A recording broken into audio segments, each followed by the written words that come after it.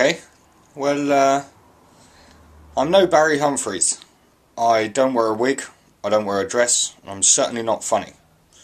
But I also don't back down from a fight easily. So, if there's one fight I am going to win, it's going to be against a piece of wood, like this, using cutting tools, like this. These are my old saws, my new chisels which I bought today, and my new coping saw which I bought today. Let's see if it can cope with the job. And we're going to test and try my new tools on this. The same pine board we saw yesterday, because I haven't been able to get any wood. And we're going to make a fork cue. Or we're going to try to anyway. And hopefully this will make up the difference. So, I'll get back to you soon. Okay, so this is the first cuts. You can see the finger grooves still in there, and we're going to try and remove the fork wood now, which is where the trouble was last time. We're going to go on roughly the same principle, but now we've got different tools, so it should work out a bit better. If this doesn't work, I guess I'll make a boring cubing video or something like that, something that nobody in their right mind would watch. But anyway, let's give it a go and see if we can use this wood. So far, so good. Okay, there's the first prong out, using the chisel and the hammer. Unfortunately, it seems like the gibbon who actually made those chisels decided not to sharpen them before they sold them. But, you know, maybe it's my fault for being poor and having to buy cheap materials. But nonetheless, we've had this before, so we'll just take it from here using the coping saw now. If I can find it. It's just here. Look at that. We've removed all the prongs and we have no splitting.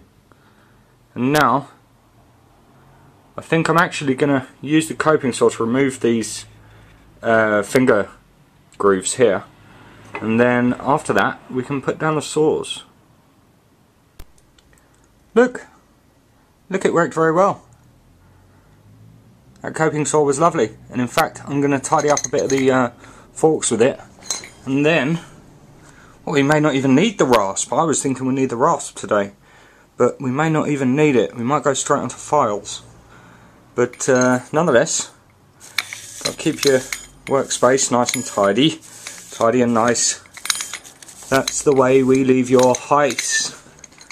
And I'll get back to you in a minute when we've had a bit of tidying up and I decide what to do.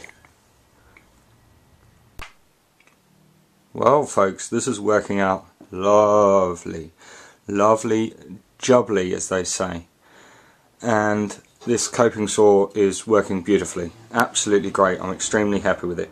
It's just like a jigsaw or something, but it's handheld.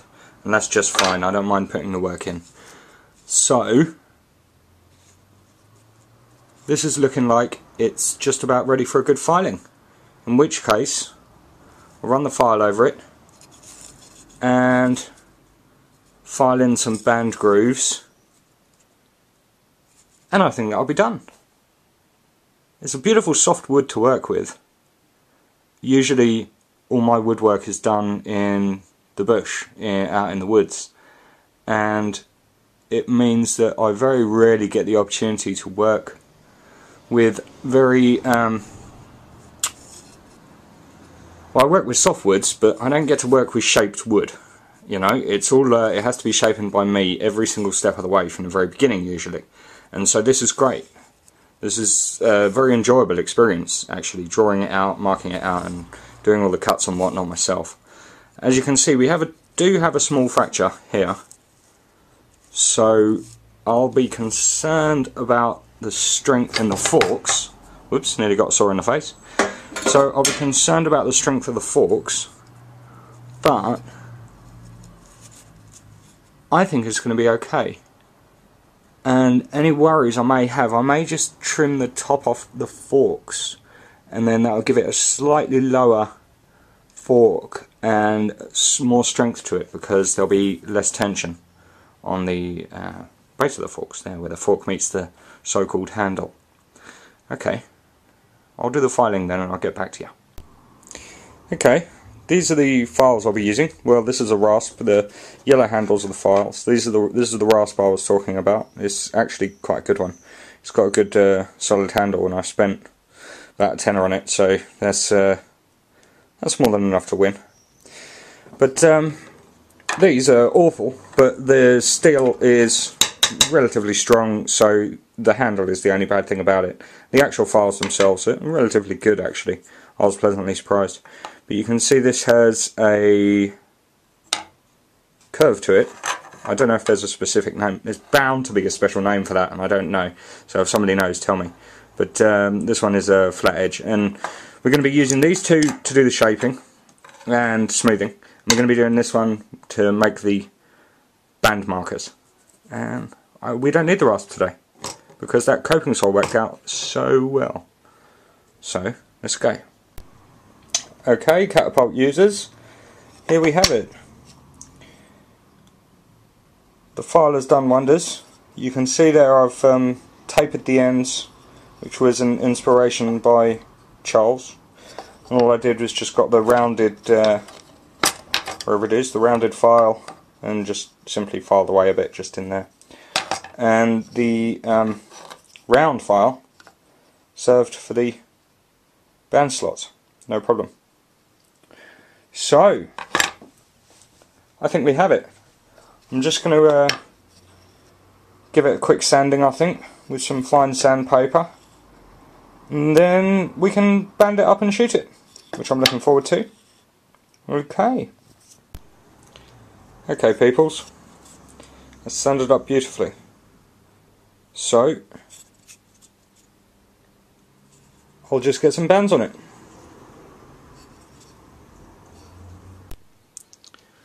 Well, here you have it. It's only just got dark, or just getting dark outside. So the whole thing has taken me about 45 minutes. It would have been quicker if I hadn't been talking on the video. So obviously, I reckon about half an hour it took. But this is a nice soft wood, so... Anyway, let's do a quick comparison. Same width. A little bit extra on the bottom for extra support. The fork is actually slightly wider, as you can see. The actual fork itself. This I measured, I think it was 3 centimeters, but it was either 2.5 and 3, or 2 and 2.5. Either way, point is it's a bit smaller, just a little. This is normal shooting size for me. Here's my single TheraBand strips. It's quite a large pouch today, but nonetheless, we're going to have some fun now and set up some shooting. Okay, these are the steel balls we'll be using, 9.4, and I'll be shooting from there, where the boomerangs are up on the wall, over to there. See the disc? Like Paresh. And that's about 15 feet. And you're just going to have to take my word for it that I'm on target, that I'm on distance, because we're going to be using the fork cue, but I can't prove it to you because there's just no way I can physically get them both in the same shot, I'm afraid. So you're just going to have to believe me. But hopefully it won't prove a problem. Oh, I missed.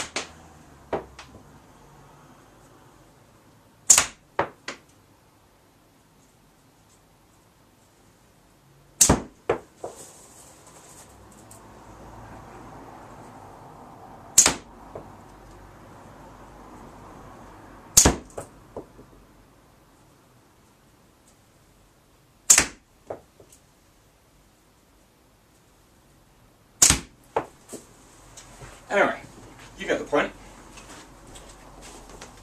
So, that's him, Fork U, with the 9.5mm. And if you think this is too easy, let's give ourselves a bit more of a challenge, shall we? This is the different setup now, which I'll show you at some point. My cat sheet, again with Paresh's spinning disc. The boomerangs are way back there, and this is about an extra 10-12 feet. I think it works out about 25 feet. I measured it once, but today I want to go and have a bath. So remember, every catapult is unique, and especially the naturals can have a lot of variation. The shots are going to be hard because I've never shot with this particular design before, but everything goes to plan. After a little bit of practice I just put in, shouldn't be too bad. Hopefully we can get 3 out of 5.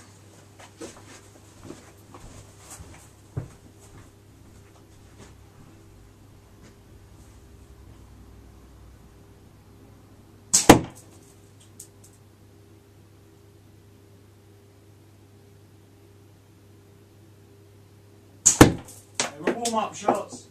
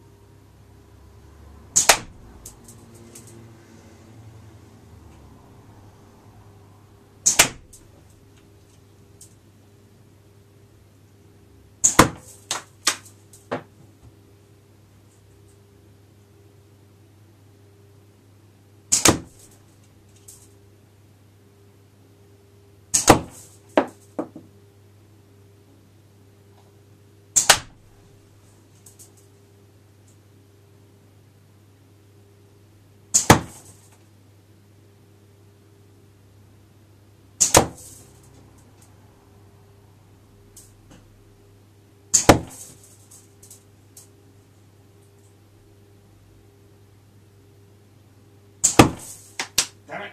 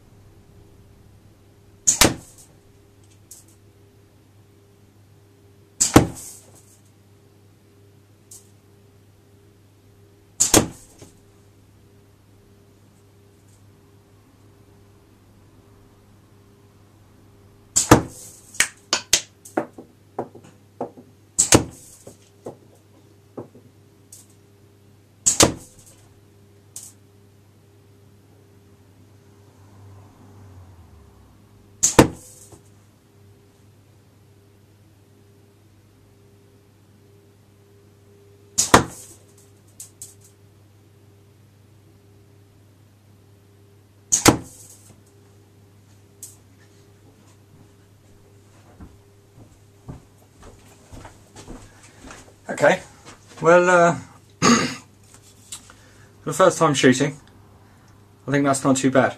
With a little bit of practice, I'll get the target line just right, so I'll be able to get that every time. At the moment, whoops, let me just show you this. The target line was just about there, which I'm not used to. Usually I'm shooting just about there to get it dead on, but it wasn't, it was just about there. So I was low or wide a couple of times because of such things. But yeah, nonetheless, it's a great shooter. Okay, one more special treat for you. See the hook? We have here a Guinness can. Pure Guinness. And I was just going to throw it away when I thought this would be a perfect opportunity to have some fun and do a little demonstration as well. As there's been some doubters out there about some of the lighter ammo and lighter bands. And yeah, as much as we have people on our side, I thought here's a little one for the team. Whoops. Now, this one has no holes. This is a previous one that has been perforated. That went all the way through there. See the light through it? And we're just going to have some fun now, because I'm going to be shooting. Dun, dun, dun, dun, dun, dun. Should have got these out first. 6mm ammo. These are 6mm, and boy do I like 6mm. So I'll just get rid of these 9mm in my pocket. There you go, in your little pouch there. They're not the only ones I've got. Look. See them? Whoa, what a load of 9.5mm. Wow. Right, we're just going to have some 6mm here. Should have thought of this first. 6mm. A couple of 9mm for comparison. So let's have some fun, shall we? Okay, same setup as the short distance, 15 feet, and this time with le 6mm, still with the 4Q.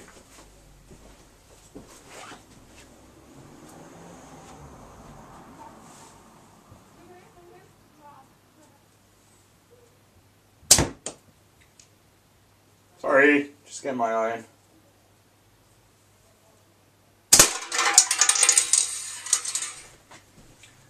Okay, that one's actually in the can, so let's see if we can get a full penetration, shall we? I promise you I'm at full distance here. I think that one went right through. That one almost certainly did. Oops. I'm not going to kill anything shooting like that, am I?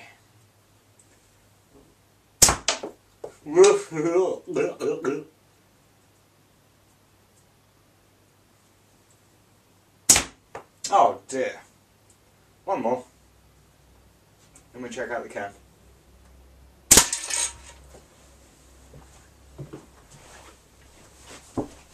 Now, so you know I'm not playing around. I'll just zoom out a bit. So you know I'm not playing around here. Let's have a look at this. Where's the Mega Power? Way! We have 2 full penetration there, you see that? All the way through. And this is dangling, of course, so it's always a bit trickier when it's dangling. But, yeah. I think there's a little friend in there inside with the widget. Where's my holes? Ah, there it is. Did you see it there? Little flash of light.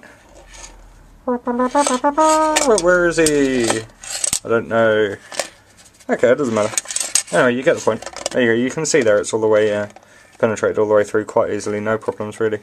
It's forced right out. So, yeah. I think that's a pretty successful experiment. Yeah. Please feel free to copy, guys. I'm going to be sending a couple out to as gifts for review, I think, and I'm really interested in seeing what everyone has to say about it. But yeah, if you like it, let me know. If you don't, you know, okay. But you know, aside from that, well, thank you very much for watching. It's been a video. Oh, look, I've got to do tidying up before I go and have my bath. Never mind.